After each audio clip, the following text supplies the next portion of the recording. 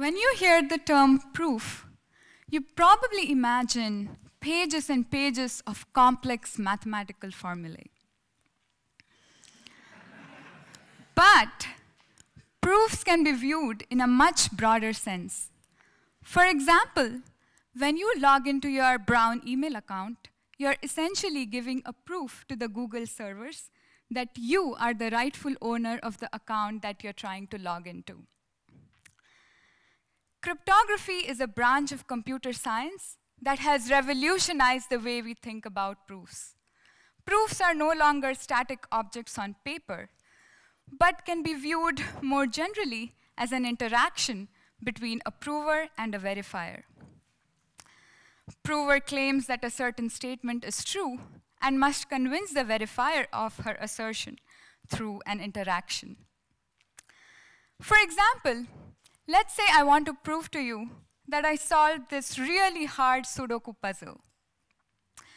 Of course, I can give you the solution, but that's no fun. Now you can go and claim that you solved the Sudoku when you didn't. To address this conundrum, cryptographers have developed the amazing notion called zero-knowledge proofs.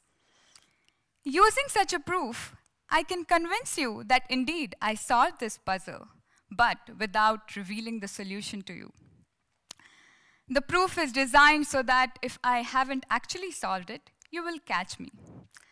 But more importantly, if I have solved it, then you learn nothing beyond the fact that I've solved it. So you gain no knowledge or zero knowledge through the interaction.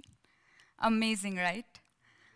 I have been fascinated by zero-knowledge proofs since the day I first heard about them.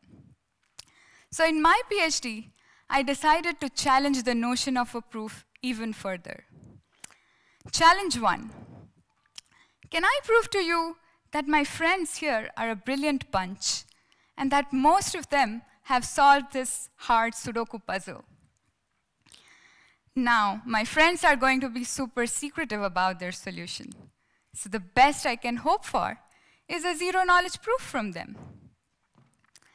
Can I do something with this? Indeed, yes. In my research, I have designed ways in which you can combine different proofs to create a new proof of a bigger, more complex statement so that it is still zero knowledge.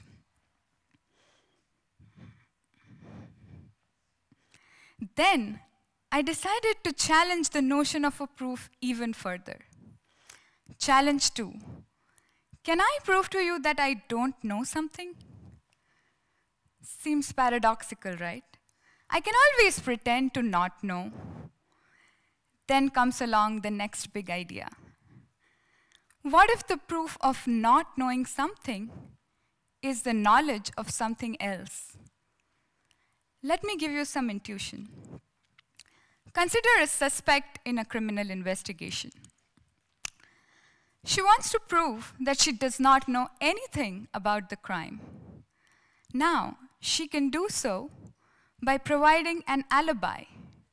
So the alibi's knowledge is a proof that the suspect does not know anything about the crime.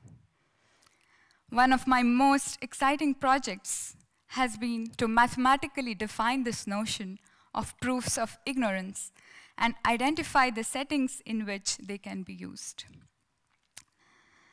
You may wonder why you should care about proofs. In general, proofs act as a mechanism of establishing trust among different entities. Today, as a society, we are at the brink of decentralization in the form of blockchain and cryptocurrencies. A blockchain is a platform for different entities to transact with each other without a trusted party.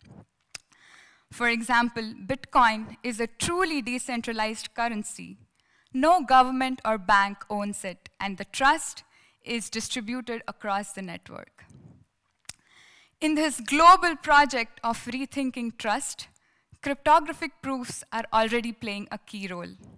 And I believe my research will be one of the many pieces that will help consolidate the puzzle of decentralized trust. Thank you.